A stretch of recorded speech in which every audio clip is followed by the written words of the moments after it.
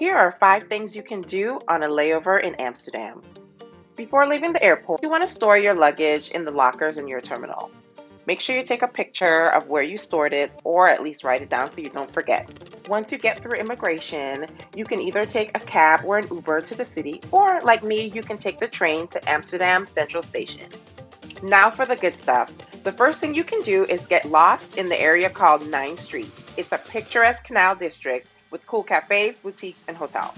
Now, if you don't want to explore the city on foot, the second thing you can do is take a bike tour of the city. Amsterdam is super bike friendly. Third, you can take a canal tour, which is a cool way to see a lot of the city in a short amount of time.